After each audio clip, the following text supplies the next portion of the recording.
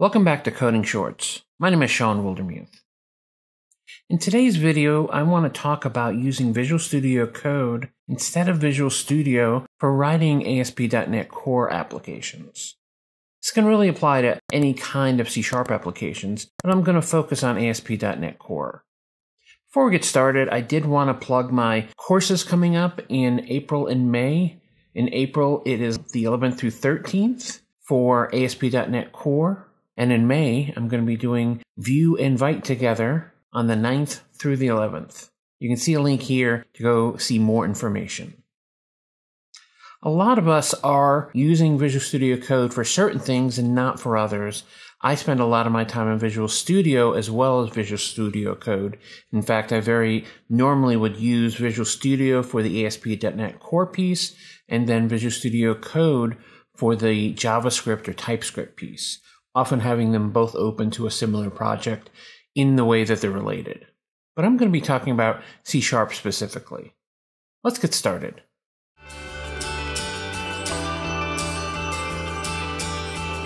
So here we are in Visual Studio. A couple things I'll note is that I'm running way too many extensions. This is 85 right here. It's probably time for me to go ahead and dig in a little and remove some of these that I'm not using. But most importantly, I am using the C# for Visual Studio Code. This is powered by OmniSharp, not by the same tooling that is used in Visual Studio, but you're going to see it's really capable.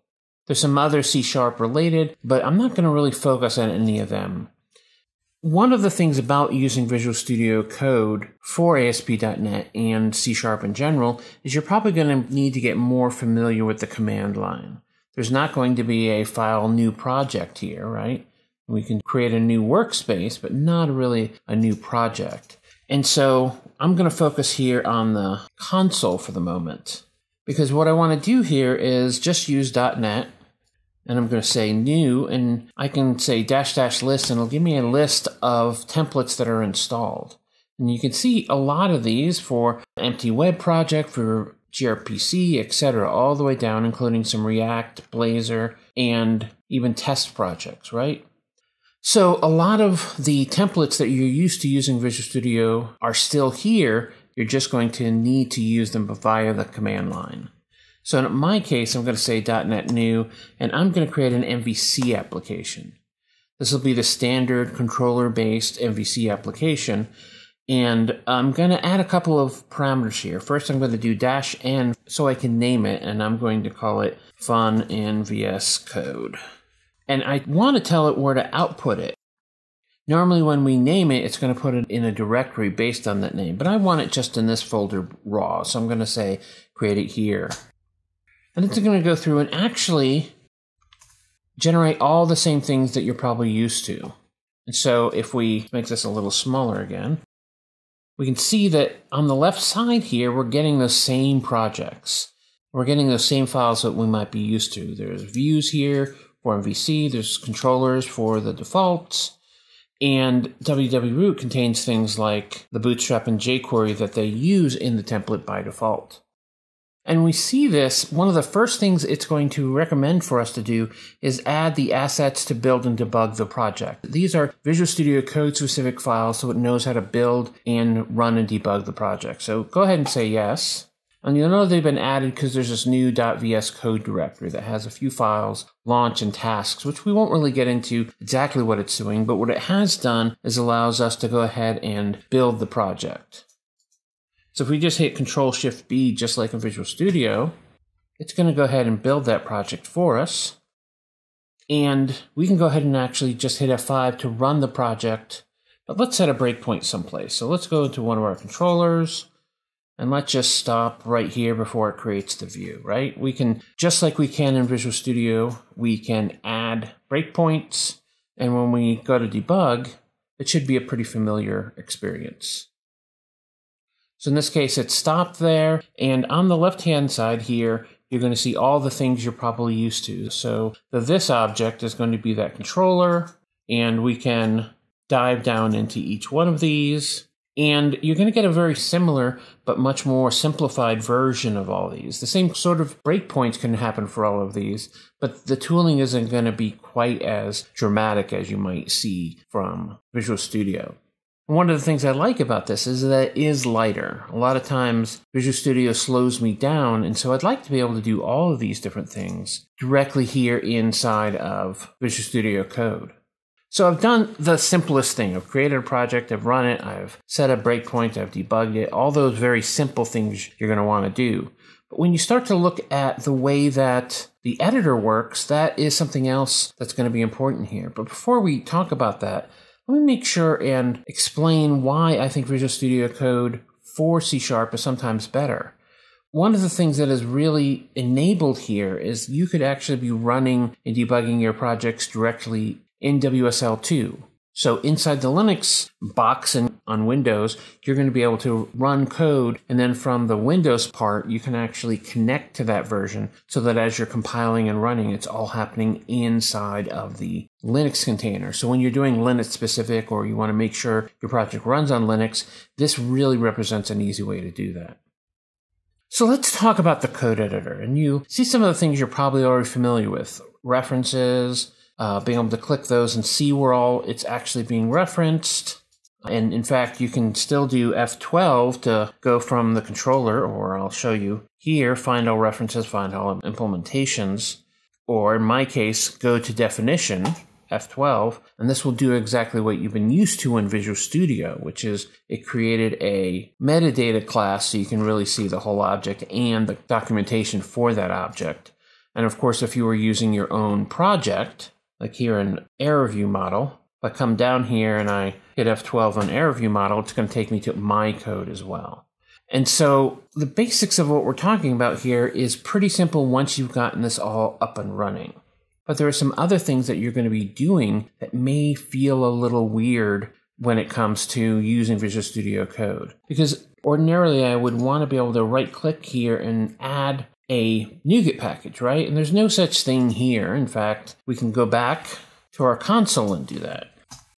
And for example, if I wanted to add a package, that's the command on .NET to do that. And then I could just do Microsoft, let's say Entity Framework, core.SQL Server, right? And it will do what we're used to. It's not going to ask you to confirm the licenses, but it'll go ahead and add that. In fact, if we look at our CS proj, we'll see that it did exactly that, add it to our project. Now we could write these manually as well if you prefer, but this means that you're not going to necessarily have the rich tooling that Nuget has, but once you start using this as add package, it might become more comfortable. And so the key here for me is that as you get more comfortable with the command line interface to .NET, specifically, things are going to slowly sort of evolve in your brain. But there's some things that you're just not going to be comfortable with, right? Doing .NET add package for, let's say, SQL Core Design, which is a common one you'll need. There's nothing here that's going to tell me that I might need design. You can see I'm using PowerShell here, and it's giving me some memory back to other times I've added a package called SQL Server like I just did, but there isn't a great way through the .NET interface to search for the packages you'll need. Of course, you can still use Nuget to search, but that's going to need to be a skill that you're going to get used to. So now that we've done that, I can go ahead and just use .NET build to make sure it still builds with our changes. And I could just do .NET Run if I wanted to execute the project. I don't usually spend a lot of time when I'm working in Visual Studio running and using the debugger. When I get into a wall where I'm not happy with it, I might go ahead and use debugging when I've hit something difficult. But most of the time, I'm just going to actually use .NET Watch. And .NET Watch is going to build this project. And every time I make a change, it's going to inject that change if it can. Otherwise, it'll ask you if you want to restart. So let's go ahead and create a new foo equals foo. And when we saved it, you'll see it said file changed, hot load of changes succeeded. So it effectively swapped out the two pieces of code. This doesn't usually work well when you add a new piece like public eye action or result. Let's say contact page. return view. When I save that, oh, it is able to just add those references. That's nice. Sometimes it'll give you a complaint, especially if you do things like add a new file, where it says, I'm not sure what you want. Do you want to reload? And more importantly, do you want to always reload? Which is something that I'll often do, and then just keep this hidden while I'm actually doing the specific amount of coding I'm doing. So let's go ahead and comment this out. And so working with Visual Studio Code and Watch gives me that quick turnaround that I want as I'm writing code. A lot of the times it's just make a change, go back over to the browser, see if it's working in the way I want to, come back, make the change, because I'm doing a lot of small incremental changes as I work. That's sort of the nature of the way I work. I don't write 1,000 lines of code and then hope it runs. That's usually not the way that I'm most comfortable working. And so this ends up being pretty useful. I'm going to go ahead and create a new console here because I can leave this running because I want to be able to add some new files to my project here. Now, I can always just go in here and say some controller if I wanted to just create a new controller. Notice it doesn't create any of the class structure that you want here.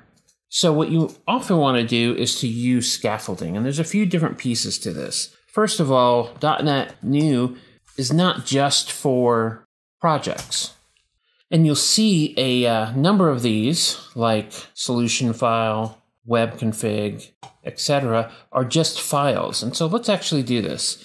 If I needed a .NET New solution, you can see it created a solution based on the name of the directory. And of course, I would go in here and say fun in VS Code. Now, the solution isn't actually used by Visual Studio Code in any way, but if you want to allow this to be loaded or to have something that ties together a few projects. But if we look at the solution, we'll actually see, if you understand this format, you actually see that there aren't any projects in it. And that's because all we did was create the solution file. And so if we want to add things to that, we'll need to do .NET solution, which is its own command, and essentially add list remove. So I'm going to say add and just point it at the CS proj. Now if we look at this, we'll see it has that fun in code, it knows where it is, and if we open this up in Visual Studio, it would be correctly created with that solution file. But it also allows us to create some files that are often part of startup of a project, at least for me. So I could say .NET New editor config, which is a common file for giving you the rules that this project should abide by. And you'll see it created it there with some decent defaults in it.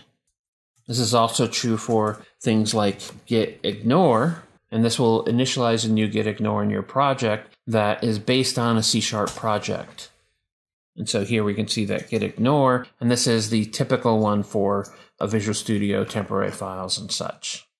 I'm actually not using git in this directory, but a directory much further up the chain, so I'm going to get rid of that. But we can see that there are easy ways to do this. Now, the reality is a lot of times you're going to want to do something more. So if I went ahead and created a directory called utilities, let's go into that and say .NET New class, and I'll call this my utils. And you'll see here, by doing that, we're going to get a minimum class structure, just like if we created a new class. By the way, these CLI things I'm doing, these command line tool changes I'm making, will work when you're in Visual Studio as well. You'll just need to have access to a console, honestly. And sometimes it's faster than going add new file, bring up the wizard, find the file, all of that. I find it much more interesting. Now, as you're working with ASP.NET Core, you might be used to needing to create something more than that. And ASP.NET has its own set of templates that can be created. The things that are created through .NET New are somewhat limited here. They have a few things like mostly projects and has some basic things like interface and class and record.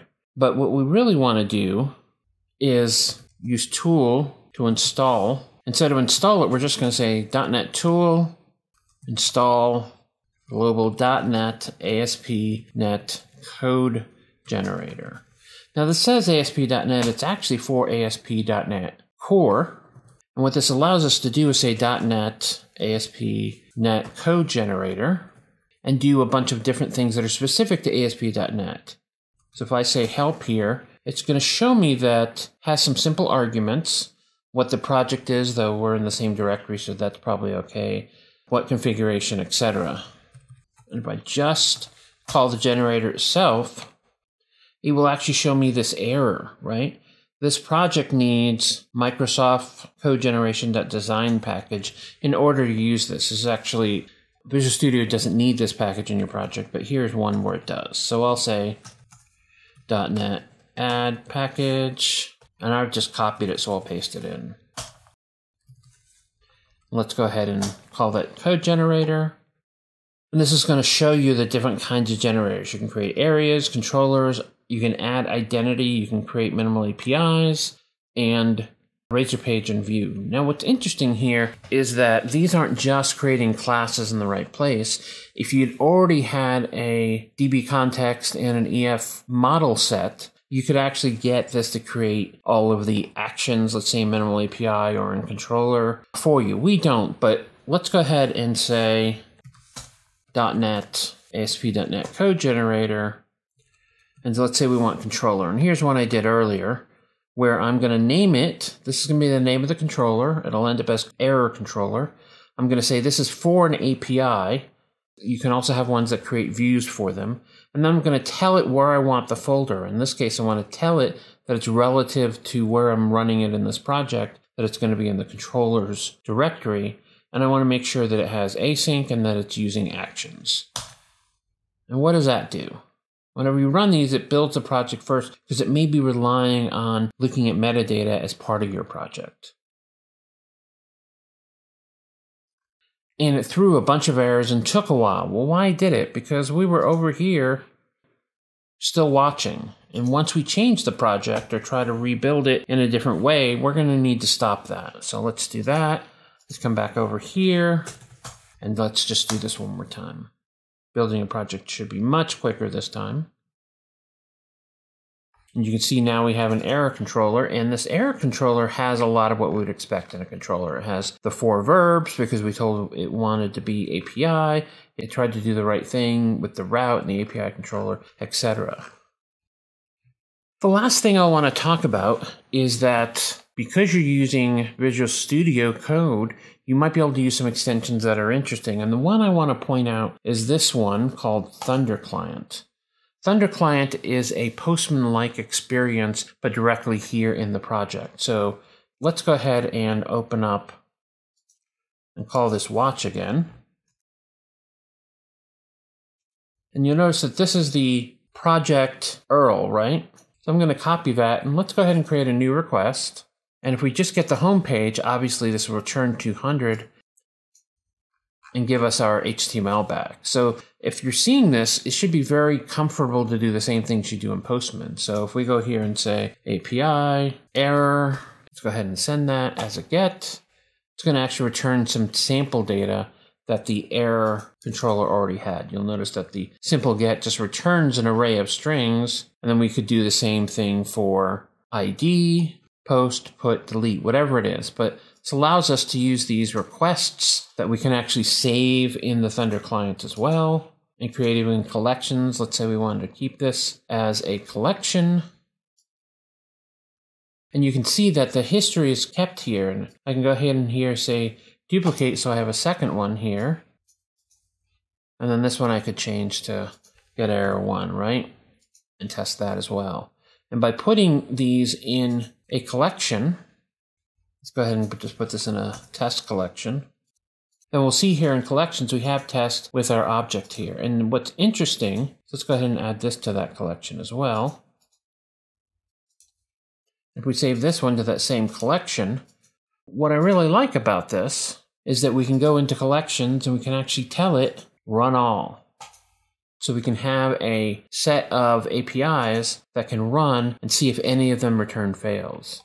This isn't a replacement for unit tests, but as you're working on a project, this can be really useful in order to test out ideas as you're working with them. Make sense? So I've tried to show you some of the things about using this in ASP.NET Core that might help you move to Visual Studio Code when you need to. Of course, if you're on a Mac or you're running Linux and want to run the same code, all of this is supported there. Visual Studio Code, as well as installing the .NET SDK and be able to use these same commands. It's one of the reasons why Visual Studio Code ends up being a pretty good solution for that. Most of the time when I'm on Windows, I still do use Visual Studio a bit more often. I find it a little less touchy, especially when I'm working with multiple projects in a solution. They definitely do a better job than Visual Studio Code does. You can certainly get it going, if that's what you really need. I like to have both these tools at my disposal and try to figure out where using the best ones are. If you've gotten this far, of course, I'm going to ask you to like and subscribe to my channel. Go ahead and like this video. It super helps. And if you have any questions, go down into the comments. I try to answer them pretty quickly. In addition, I am holding these 2 new courses in April and May. You'll see a link here in the bottom of the screen. Feel free to go there and take a look at what I'm doing. I'd appreciate that. Again, this has been Sean Wildermuth for Coding Shorts. See you next time.